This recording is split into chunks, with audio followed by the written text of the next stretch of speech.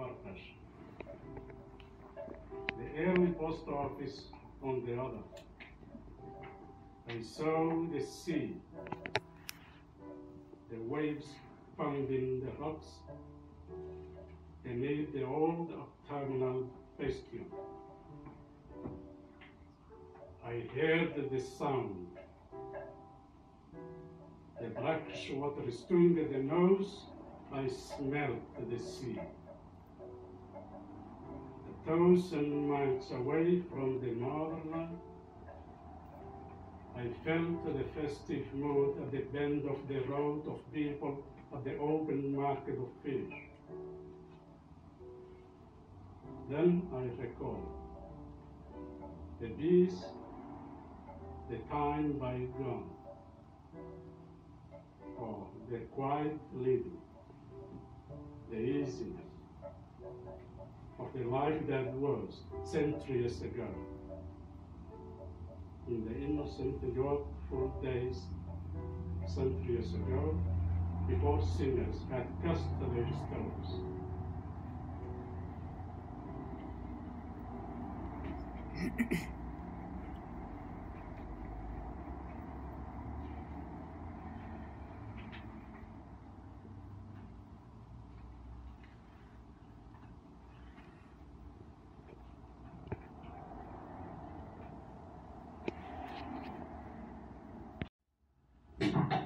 People call me here, I hesitate, 'cause the truth was here.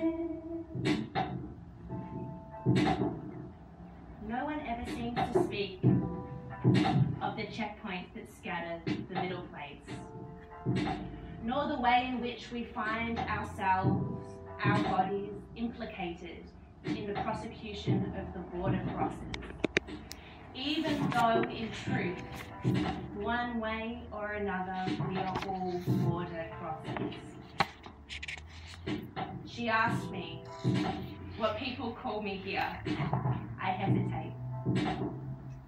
I wonder if Mum and Arvo ever talked about how histories had shaped their body, how empire had brought them together and taken them to London, Somalia, and now Australia. Did they talk of culture and of language and of what to pass on to their children?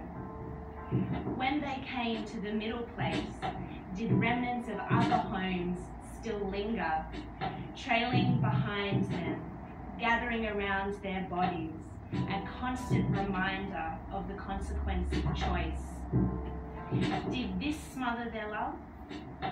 Does love and ja'al, ashq, feel and taste different? Does it hurt the same when it eventually falls away? I'm about to take my first step.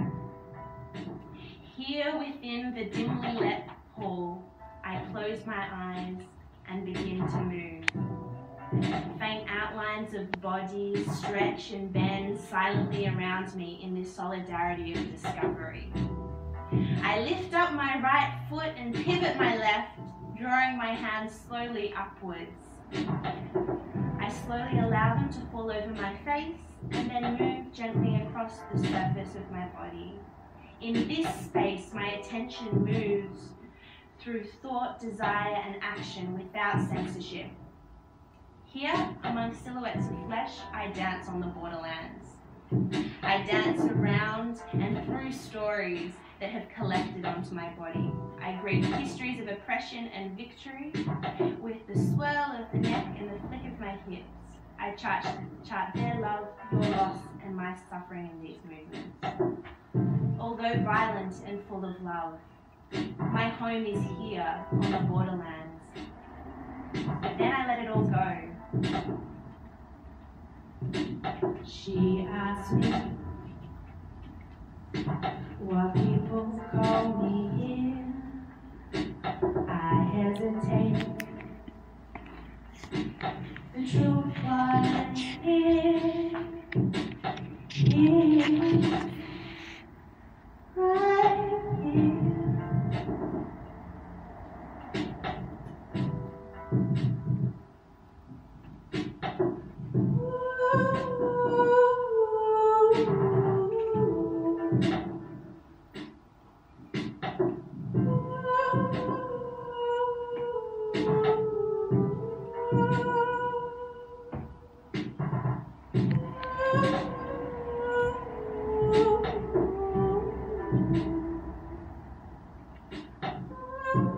Now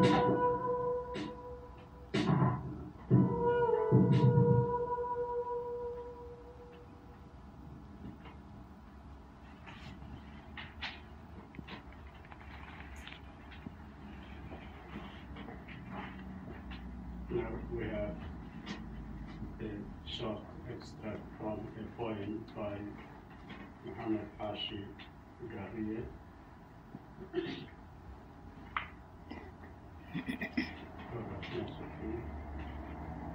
Muhammad Hashi Gariye was the poet who, in the year 1976, the first person who wrote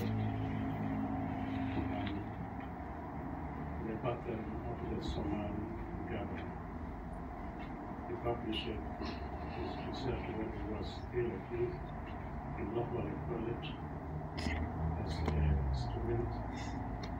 And Gariye also was one of the leaders of the Delay poetry chain, which have taken in 1979-1980,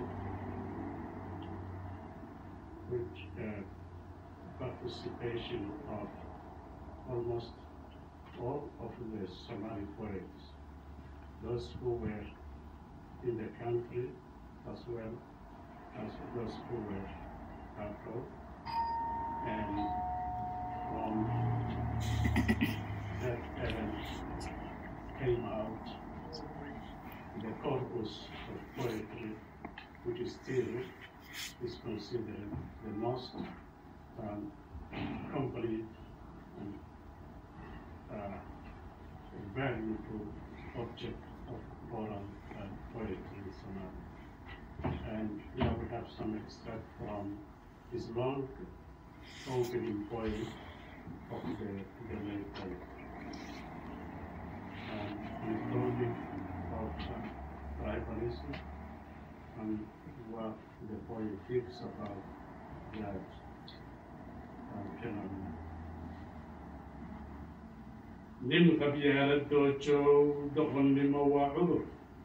Oh, he who nurtures tribalism, stupidity is a disease. qabiilkii doreedii isticmaalkii baa dumay shalay dabaka naaxiyo dibutaati baa waday maantana dilaaliyo dibir baa ku xoogsada wadabin qarsoodi ah ummaday ku dagayaan. The day before yesterday's tribalism was set up by colonialism. Well, yesterday the go-getter and the parliamentarians were its promoters, and today it's the middleman's and the new rich profiteers. It's like a hidden trap they set to mislead people. dugsi male qabiyaaladii waa dararta baahida waa astaanta dib u dhaca waa boob daloosho dadka maanka kaga qaad. No refuge is offered by tribalism. It is the source of starvation, it's the mark of backwardness, it's an open sore in people's minds.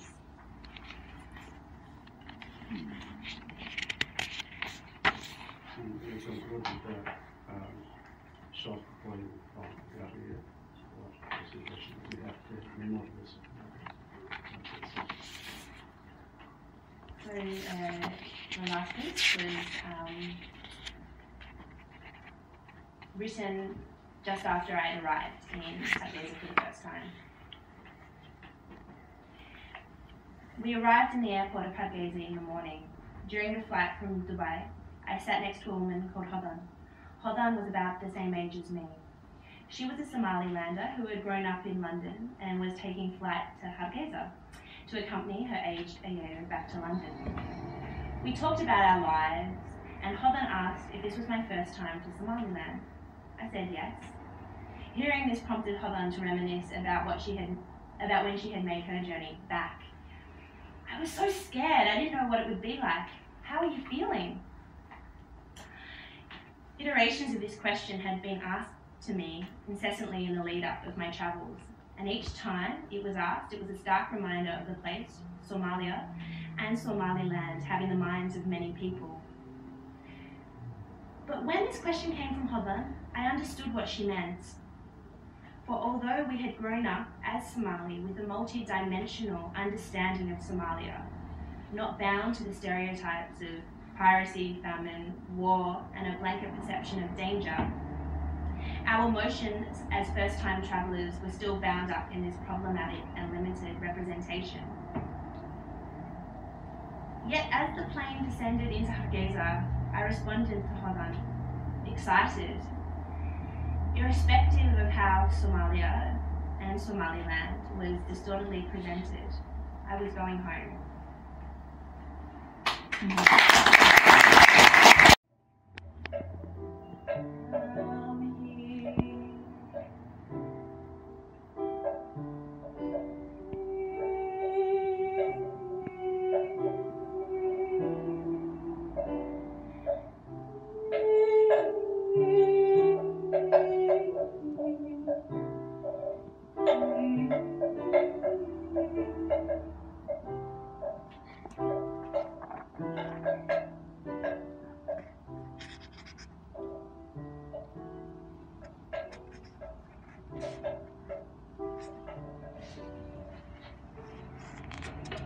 Distances of nostalgia. Hamad, Mogadishu. I saw in a picture the panoramic of the old quarter